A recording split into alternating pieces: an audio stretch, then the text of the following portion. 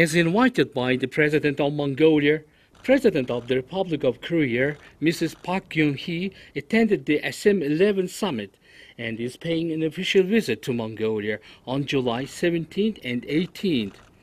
During the visit, Speaker of Mongolian Parliament, Mr. Ingvold, and the Prime Minister, Mr. Erdenbat, will pay courtesy calls on President Park Geun-hye. Also, the latter will attend the Mongolia-South Korea Business Forum and have a meeting with the South Korean nationals living in Mongolia.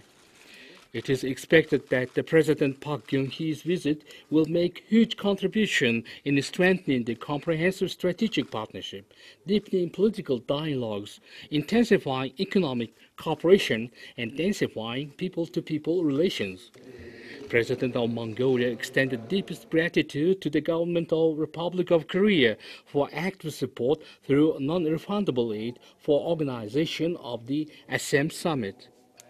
The heads of state unanimously emphasized the importance of increasing trade and investment volume and developing complementary and mutually beneficial economic ties. They noted that the Mongolia-Korea Joint Committee on Economy will play a key role in achieving such goals and agreed to further take active parts in intensifying the committee's activities and in establishing effective mechanisms of cooperation. With this visit, the sides have agreed to launch projects on construction of Natural History Museum, Joint College of Information Technology, and in sending engineering specialists to South Korea for professional training. In the margins of the visit, the two sides signed more than 20 cooperation documents.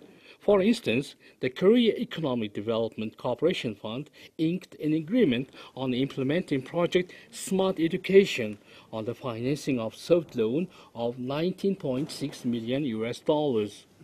Also, on the $25 million loan from the Korea Economic Development Cooperation Fund will provide an implementation of Phase 2 of project on interstate and city public transport.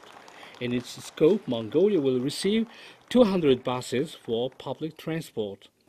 The sides also inked documents in cultural cooperation, tackling desertification, collaboration in energy, healthcare, and information technology.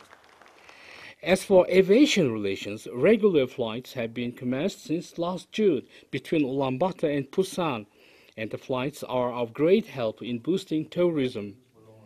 Moreover, Mongolian side once again requested the South Korean government to broaden relations in education and culture through enlarging the number of Mongolian students to enjoy Korean government grants and scholarships and elevation conditions for Mongolian passengers traveling to Korea.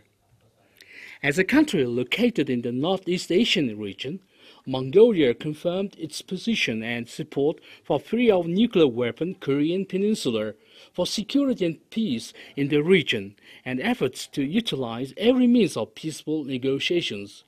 Mongolian side also applauded the effort and consistent participation in the Ulaanbaatar dialogues, which aim at building trust and strengthening regional understanding.